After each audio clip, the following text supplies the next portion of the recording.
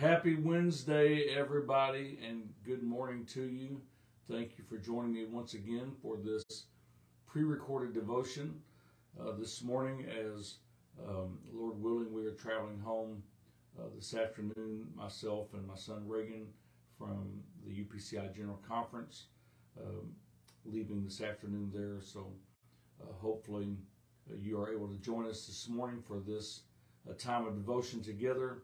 Even though I'm not able to interact with you live, we do have many things to pray about this morning, and I'll mention just the general categories and ask you to once again carry the load today of submitting specific requests and going back to the previous devotions to look at requests that may still be active needs to pray about today. And we do have much to pray about. I do ask you to remember this family, Kaylee's family, having lost a loved one to suicide this past weekend. This is Gracie's friend in Texas, Kaylee, and her brother was the one who committed suicide. So this family is so broken right now and really needs the Lord's help. We have many unspoken requests to continue praying about. We have children on our list who need miracles in their body. We're praying for those who suffer from many different types of diseases and illnesses, and believing God to heal everything from headaches to cancer. All of it is important to Him if it has to do with our health and well-being. And so today we can turn to Him and know that He will hear and He will answer the prayers of His people today. So let's keep all these needs in mind. Let's pray for continued recovery for those who have had health setbacks and long-term illnesses. Let's pray for those who are in nursing homes, those who serve in our military. Be praying over the remainder of our general conference this week that God's blessing will be upon all the church services. Pray for our global missionaries as their special night is tonight. Their service that focuses on their missions will be this evening, believing for miracle offerings to come in. Both those who are in the convention center and those watching online, no doubt, will be giving to the cause of advancing the kingdom of God around the globe. So let's pray specifically for those missionaries, and many of them will be flying back home after the conference, back to their fields of labor. So pray for God's protection upon each of them. Let's keep lifting up those who are suffering persecution and pray for an end to the war in Ukraine. We need to pray for all the spiritual and family needs that are ongoing on our list, and many names there that we have been praying for, and we do not want to forget to take them before the Lord once again in prayer today. I'm reading to you from Psalm 81. Psalm 81.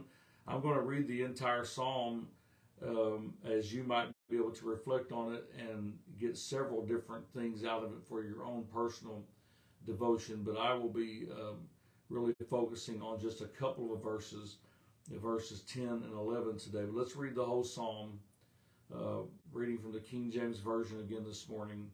This is a psalm of Asaph.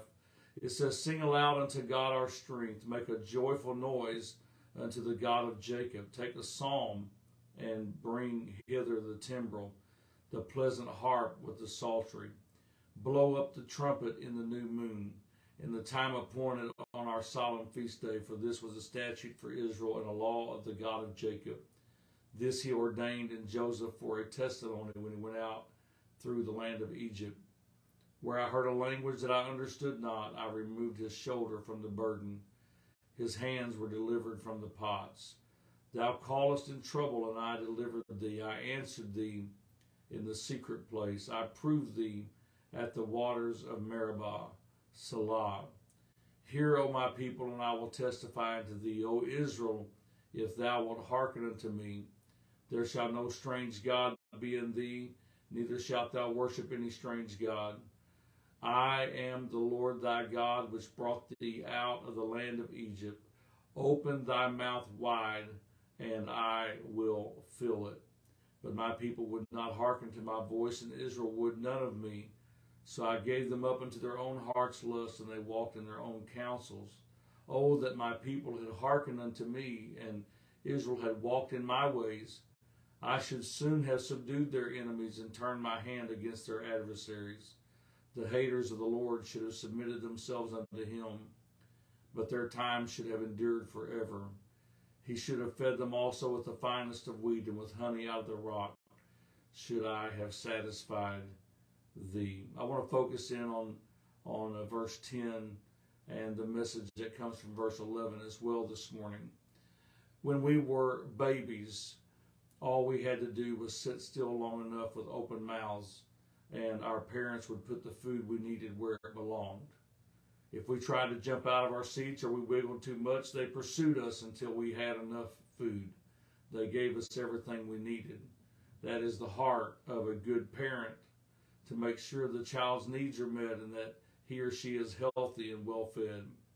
In verse 10, the Lord encourages us to let him fulfill our needs. He said, I am the Lord your God who brought you up out of Egypt. Open wide your mouth, and I will fill it. He is reminding us that he was the one who did all the miracles for the children of Abraham. He wants us to know that he is still the same God. He is just as willing to meet your needs and my needs as he was when this psalm was written thousands of years ago. It's easy for folks to choose not to listen to God's promises. Verse 11 says, but my people would not listen to me. Israel would not submit to me. God longs for us to know that when we trust him, we will be fed with the finest, with wheat and honey, and will truly be satisfied. The God who created us knows exactly what we need and exactly what will satisfy our heart and our soul. We need only to open up our life to him and allow him to feed us. And I wonder today, what would it look like if each and every one of us truly allowed God to meet our needs? Needs of peace, security, hope, joy, love, acceptance. All of those needs can be met, and God desires to meet those needs for us. But we must not allow ourselves to seek for those needs to be met in others. Sometimes those situations are not healthy situations for us. We need to ask our Heavenly Father to show us what it would look like for him to meet those needs, to depend upon him for love, acceptance, joy, security, hope, and peace, and not look for it in the things of this world. This is especially the burden of my heart for young people, because they get on the wrong track so quickly. And when they begin to seek to fill these needs in other places, it grieves the heart of God, and then it leads them into great bondage that's very hard for them to come back from.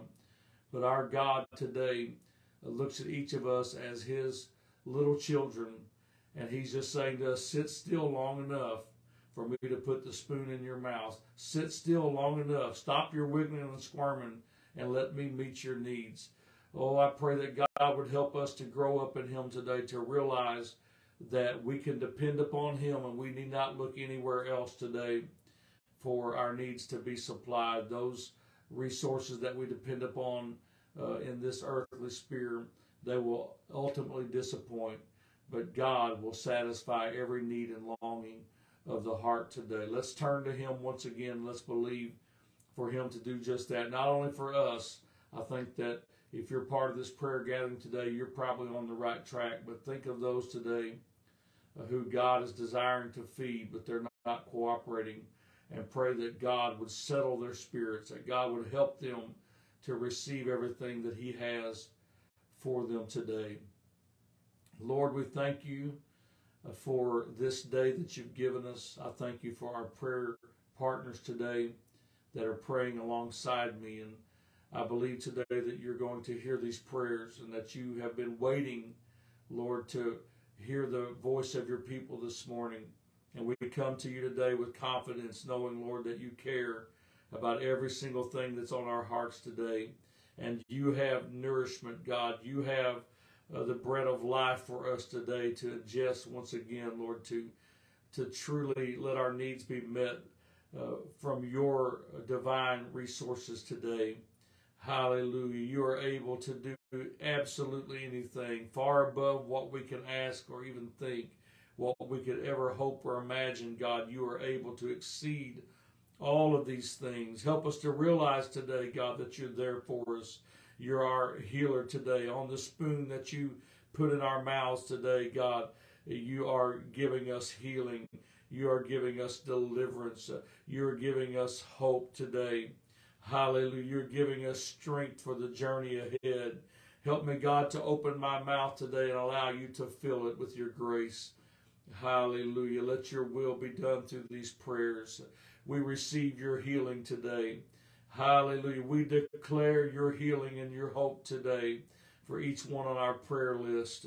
Hallelujah. So many depending on us today to lift up their families. Those who are grieving loss right now, God, be with them. Those who are facing untenable circumstances right now, God, you are their relief and you are their rescue right now. Move into those situations, we pray. Move into every home right now.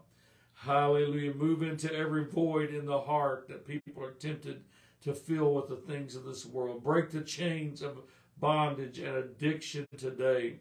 In the name of Jesus, we receive these things by faith, and we believe today, God, that afflictions are being lifted, that healings and miracles are being dispensed, God, hallelujah, by your grace today that is sufficient for every need. Hallelujah. You're supplying the needs right now. You're drawing hearts to you. You're strengthening someone's faith right now, Lord, that's weak today and that's questioning. Hallelujah. Help them, God, to depend upon you once again. We lay all these needs at your feet, and we give you the praise and the glory, Lord, that we don't have to carry them any longer. But, Lord, that you've got this today for us. Hallelujah. We thank you. We praise you. We accept your answers today. You are so wonderful. Your name is great and greatly to be praised. Hallelujah. Hallelujah. Oh, we love you, Father. We honor your name. We glorify your name, Lord Jesus. Hallelujah, hallelujah. Blessed be the name of the Lord from this time and forevermore. You are worthy of it all, God. Hallelujah, hallelujah. Sweet presence of God this morning that is with us. God bless you. Have a wonderful day in the Lord. Make sure you share your praise reports and your needs with the rest of the team by commenting on the post today. Share the video with someone who might need to hear it this morning, whoever God places on your heart, and let them be blessed as well.